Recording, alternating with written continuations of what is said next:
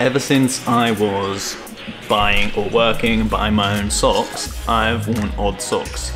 And this is one of those things that some people get really spun out about, they can't handle it. Some people think it's just weird, and some people love it. And it's kind of become a bit of a motif for me, although I've stopped wearing them when I do training, because at home doing like handstand stuff and things, or like doing any exercise up against the wall, I tend to get different coloured marks all over the wall, and I keep getting in trouble with Danny about that, so I've had to stop.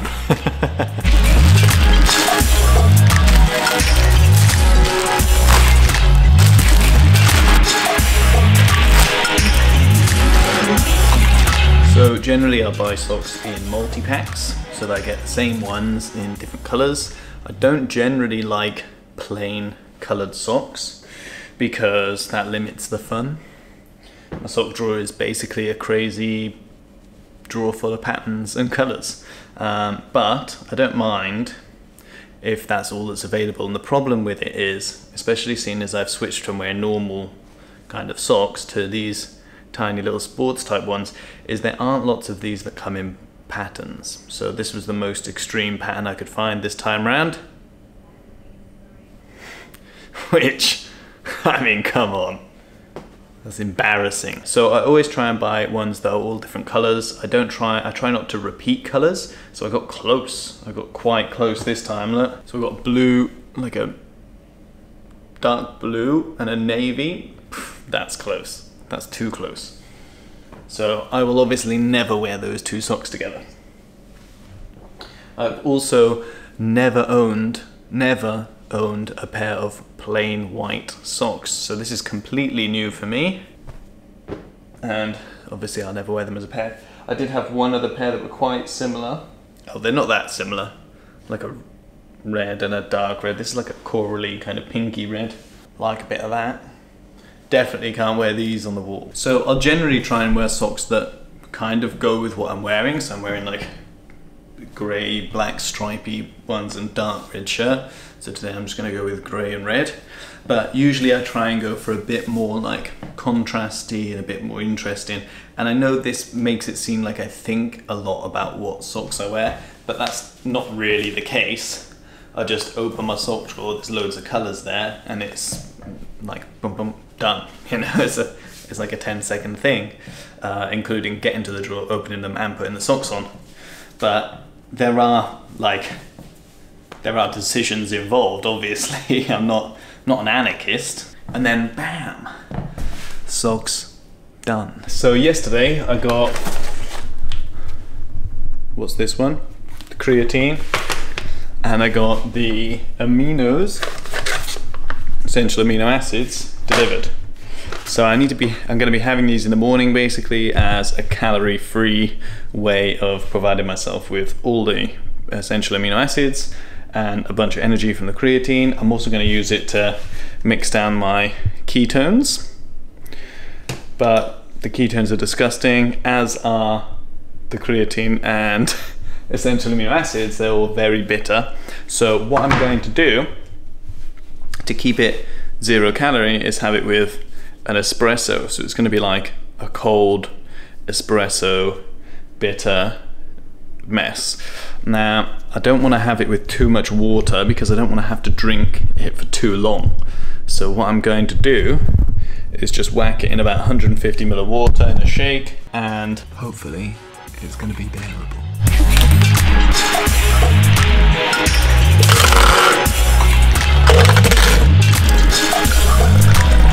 A little bit too much there.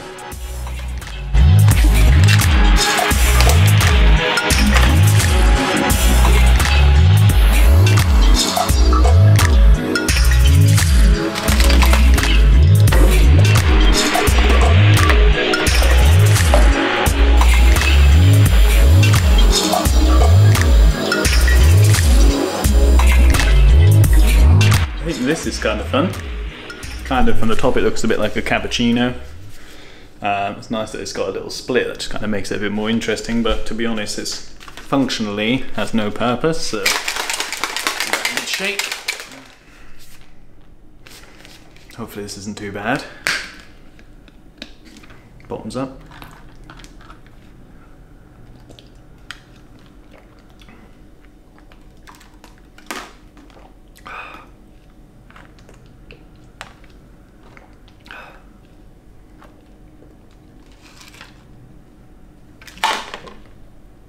Oh, lumpy.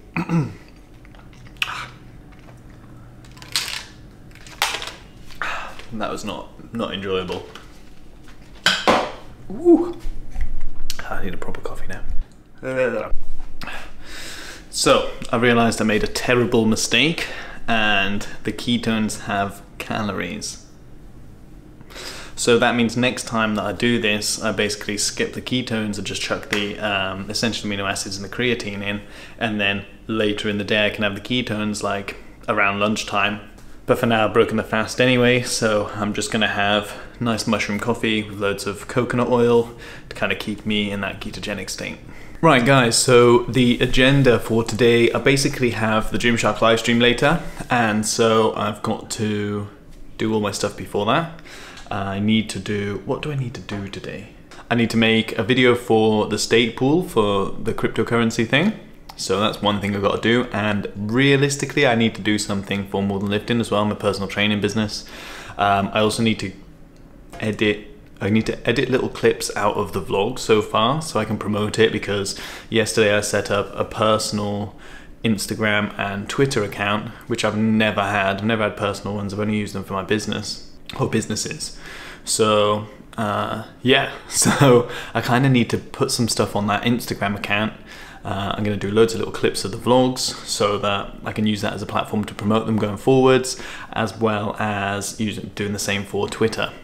Right guys, so we got to go and get some eggs for lunch, because we couldn't get any, could we, when we were shopping? No, we couldn't get the nice ones. So we're going for a little lunchtime stroll down the road. Are you ready? Yes, I am. Off we go.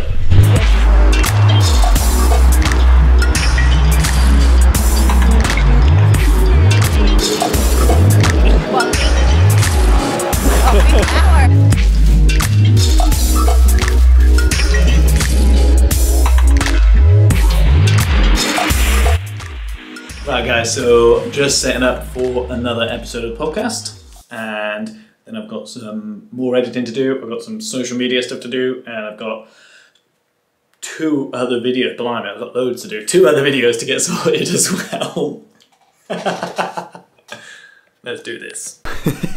Right, so this camera just ran out of battery on me in the middle of my podcast, so I'm gonna have to redo it tomorrow now, basically. Incredibly frustrating. I finished doing the one on Instagram at least, so it's out there, but yeah, it's a bit of a nuisance that I'm gonna have to redo the live stream tomorrow.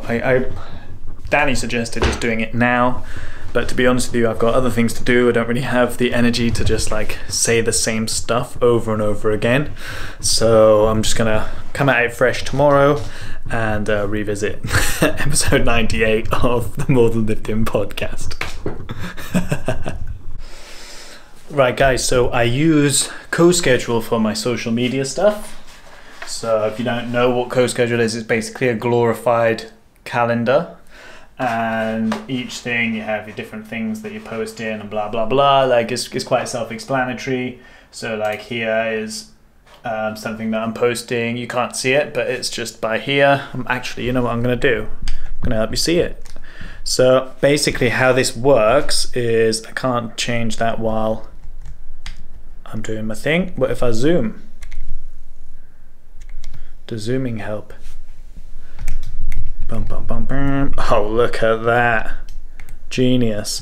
So each of these little things is a post, and like this one is one I'm putting on Twitter, which is to promote episode 1 of the vlog.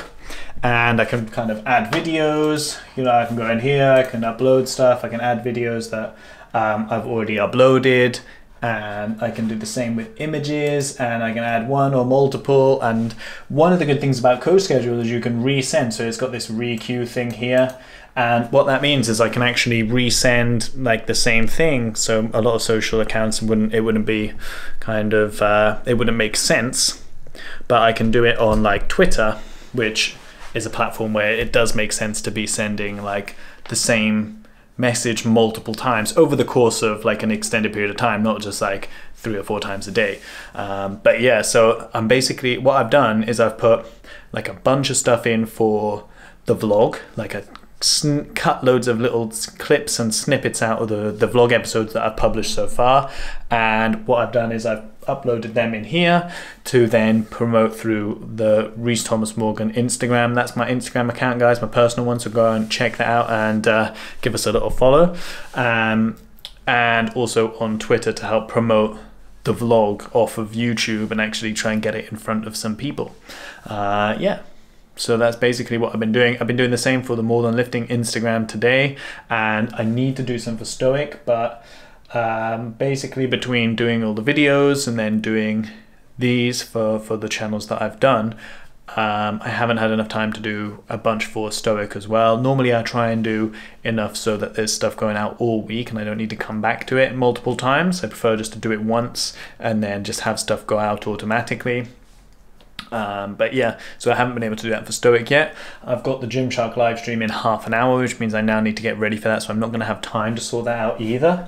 However, I've still done a lot today. It's still been a very productive day, and yeah, even though I had a bit of a disaster with the podcast, but still positive. Things have been moving along great. I need to go and set up for this now. I need to go and sweat it out for an hour.